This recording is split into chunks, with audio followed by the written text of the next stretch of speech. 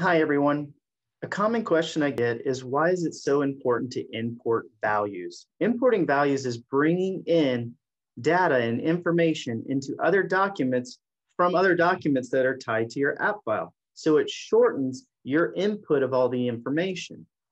One way that's really important to kind of take full advantage of this is in your form values link. When you click on form values, you'll notice there's a window that has all of these forms that you're going to continuously use throughout your experience with AppFiles. An example of this would be your buyer brokerage agreement. You're going to reuse this document. If you go to 6 of 10, you'll notice there is some pre-filled in information that I filled in myself as an agent. This is data that I can bring into other documents like my purchase and sale agreement. I'll show you how this works. So first thing is important is to go into your form values and pre-fill in as much information on these documents you normally use, okay? From here, I'm going to bring up an existing template or app file that I have, knowing that I need to import values into it.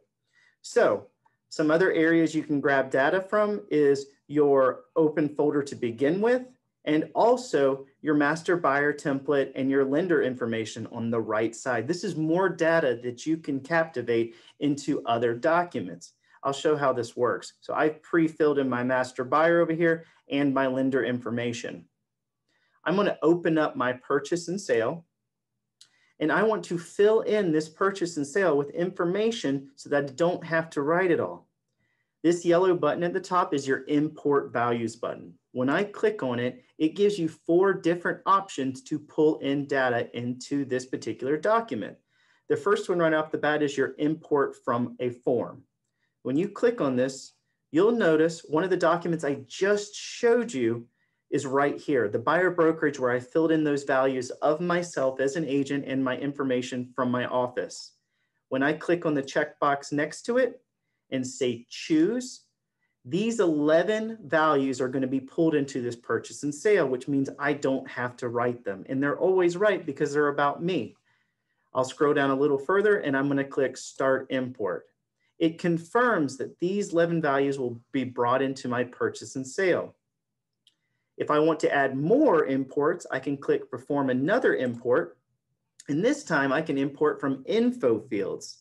When I click on this, you'll notice that to my right of my screen where I showed you the master buyer template that I had filled in, there are 12 values that I can bring into this purchase and sale so I don't have to fill it in.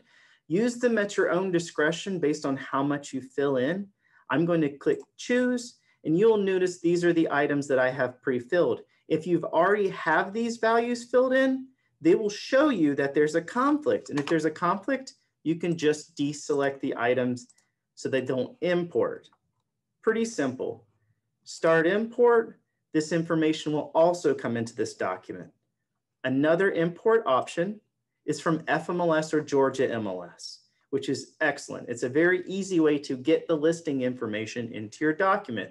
When I click on import from FMLS, all it's going to ask me to do is put in the FMLS number. So I'll type in this example listing to show you how the information comes in. So I typed in the FMLS number, I click search, you'll see the listing is now visible. I'm going to choose this listing and this valued information will come into my document. Now, if there's anything that's conflicting, you can deselect it by unchecking the box next to it. But if this information is right and you want to bring it in, you're just going to scroll down to the bottom. You're going to acknowledge that the external data is correct, and you're going to start your import. These values will be added to my purchase and sale. When you have all your information in front of you, you can click done, and you'll notice the information that I have been selecting as imported values have been added to my purchase and sale. So in the end, the most important part is to fill in where you can in advance, like your form values or your master buyer template or your lender information. Go ahead and get it pre-filled, and as you're going, knowing that you're going to import these values to make your life easier. I hope this helps. Everyone have a great day.